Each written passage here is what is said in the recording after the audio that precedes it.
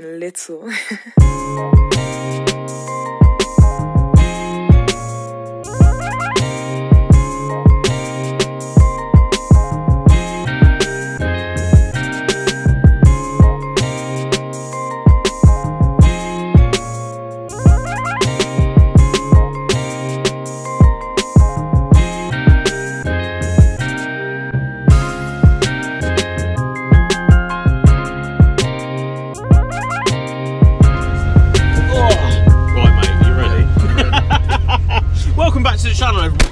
We're so close to you. The windscreen's really close, isn't it? Welcome to a, what was it, 1968? 68, but you've had it in your family since 74. 74? 74, mate. Look, get this seatbelt on. Nice little racing red seatbelt here. We like that, mate. It's quite alright. It's right, that, isn't it? Performance-based seatbelts. Because, of course, from the factory, this wouldn't have come with seatbelts, would it? No. Right, well, what we're going to do while starting the video is me trying to drive this. Yeah.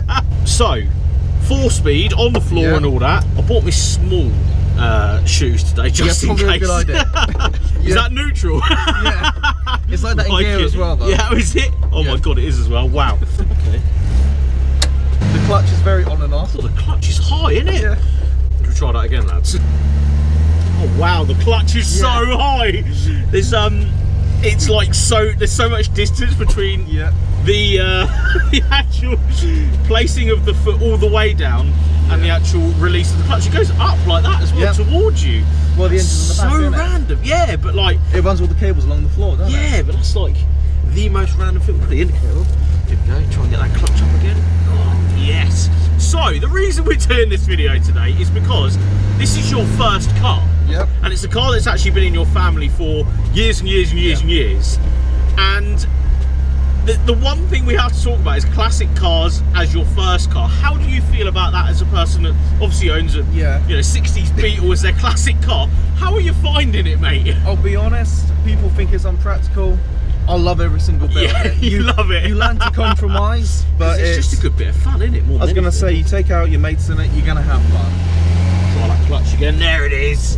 Once you start going, though, it's actually alright. It's not that it's hard to do, but it's the clutch, because you haven't driven, I suppose, many newer cars. The clutch comes towards you like that, which, of course, is a characteristic of this Beetle that you will notice that no one else young wouldn't. You wouldn't notice it, would you? Because you take him.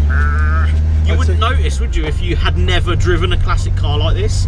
I mean, I took it out as soon as I passed my test. Yeah, bloody right. And what did you learn to drive it? That's the question. I think it was a Kia Picanto. See, completely night and day between the two. So, let's talk about this being your first car and insurance, because that's one of the things that I'm assuming a few people that are watching this would want to know about, because I would want to know about that as well. I'd want to know how cheap it really is to run a car like this, because insurance-based policies when you are young are incredibly expensive. So how much do you pay? Well, I'm doing full comprehensive monthly with all the basic everything. Yeah, I'm paying £700. £700 a year, ladies and gentlemen. Think about that. So £700 a year on your own. Yep, on your own. No years, no claims. With everything attached. So if you think about it that way, no MOT. No MOT. Because it is MOT exempt. It is tax exempt as well. You're living the dream here, mate, because it is incredibly cheap. Well. What MPG you get, or how much is it to fill the tank? Do we know? I think it's about 40 odd quid, but I don't have a fuel gauge that works. Yeah, so it might go. Oh yeah, I was going to say the fuel gauge is actually moving as we move. It's just like this. So if you're young and you want a classic car and you want to get, or you want to get into a car and you can not necessarily stomach, but you can get on with a classic car when you're young. The Beetle is up there, isn't it, mate? I'd definitely put it. It's a little bit more expensive when you do the initial purchase. Yeah, because they are actually quite expensive these days, aren't they? This is the first year of the late models. Yeah. Which are the cheaper, per se. Yeah. So you could. How much is one of these days? How much If I was going to go and buy one of these tomorrow, how much are they? Do you I'd reckon? probably I've seen a nice 71 for about 4,500 quid. So say £5,000, you can get yourself in one of these. They're reliable. They're reliable, never very reliable. If it does go wrong, you'll learn very quickly what goes wrong very quick. It's so simple. Like the engine bay is the most simplest thing going. If it goes wrong, you know that it's gone wrong because you'll be able to see what's wrong. I think parts are cheap. You know, they're not that rotten, any of them really. This one, you know, we have a few pictures of when you actually got it, and it's, you know, it was all right. It was, you know, it was easy to get it back on the road, but not too rotten out. I mean, engine-wise and all that, when we first got the car, well, we had a brand new battery and she started first time. Really? Yeah, and that was on 13-year-old fuel. It's just so good, isn't it? Even when we're braking, I have to position my foot like this. It's funny, isn't it? I drive a lot of cars, and you forget to notice what classic cars are like, and I drive a lot of classic cars as well, and it's just funny that everything's sort of at this position. The throttle's like this, but yeah, oh mate, for your ankles and like the ridge at the top of your foot, it's like such a workout, but rewarding in the sense that you get to sort of enjoy changing gear, and I don't think a lot of people will enjoy changing gear when they're young these days. You said you're 19. 19, yeah. And I don't think there's many 19-year-olds out there that are going to buy a classic car, so I would probably say more people need to go out there and, for one, understand how cheap it is to own a classic car. It's incredibly cheap to own.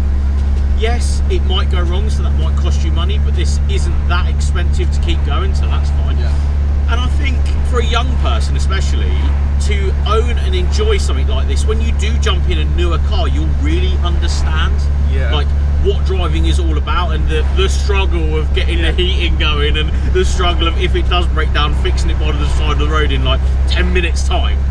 It is I like it for that, and I think I prefer, like I started life in a Corsa C, mate, like 2003 one. I wish I'd have bought something older now driving this, because it would have been a bit more of an experience, I think. I love old cars, and I just don't think there's many people out there that are enjoying old cars when they're young like you used to back in the day. I think it's fun when you go out with your mates and all that, and you start walking back and forth going, come on, let's get a bit quicker, you know. Let's go. But getting up to the speed limit is always a challenge. It's still fun to drive though. You put your foot down and you actually do get quite a bit of a little response out of it. Yeah, there it is. But between first and second, you get it right up to the rev limiter. And it brings the smile to your face. Don't get me wrong, we're not actually going fast whatsoever, but you do not need to go fast in this thing. We do like 35, and it's like such an event, and it's so exciting. The engine's behind you, like it's just a bit more of a raw experience of driving. I like it for that, mate. I like the rawness of everything. Plus, it's actually, you know, considering you've got no door cards and stuff, it's actually really nice in here, like to drive. Steering wheel's nice as well. I like these. I was going to say that was fitted back in the 80s. Back in the 80s, mate. We like it. So yeah, I think if anybody out there wanted to get a classic car, you'd say Beetle, wouldn't you? Oh yeah, happily. You know, you'd say Beetle. Classic Mini. Yeah, Classic Mini would be a good shout. Again, something I've never driven, and the Classic Mini was actually something I wanted back in the day. But yeah, I think, mate, you're doing well here. And your plan is to actually restore this completely over the next couple of years and just enjoy it. But it's been in your family for so long that, of course, you're going to want to, which is exactly it. So, well, I first did work on this when I was 13. 13? Wow, that's good. And then you've sort of seen it that whole time and gone, I'm going to have that, I'm going to get that, I want it. I used to spend many evenings talking to my mates and I going, you know, eventually it's going to be on the road, you know, it's going to get there. Watch this, it's coming, and here it is, mate. We're driving it today. Anyway, thank you very much for letting me drive it. I appreciate that big time. A lot of nostalgia for you as owning this throughout your family, which is really cool. And again, guys, if you want something like this, go out there and try and have a little nose round, try and find a non-rusty one, I suppose, isn't it? That's always hard. Yeah, it's always hard to find a non-rusty old car, don't get me wrong. So as long as it's got a solid floor, it's a good car. Yeah, that's it. If the jack don't go through it, you're solid, mate, you're good.